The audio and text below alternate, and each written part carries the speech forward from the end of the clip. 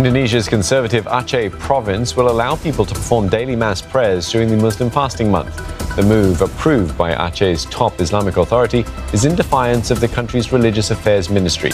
People have been advised to pray at home in light of the coronavirus outbreak. Indonesians are also banned from returning to their hometowns for Ramadan, which begins tomorrow night.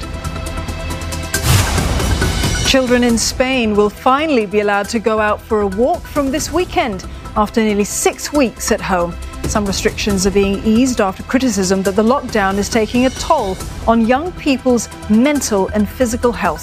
Spain has more than 200,000 cases of COVID-19 and a fatality rate of almost 10%. Although the infection rate is falling, the government says it's not ready to lift all restrictions just yet.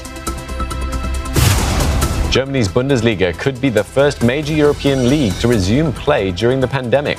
The German Football League is set to announce plans to restart matches in empty stadiums on May the 9th. Details will be ironed out, but the final approval lies with Chancellor Angela Merkel and regional leaders. Germany is gradually easing restrictions this week, but a ban on large public events remains until the end of August.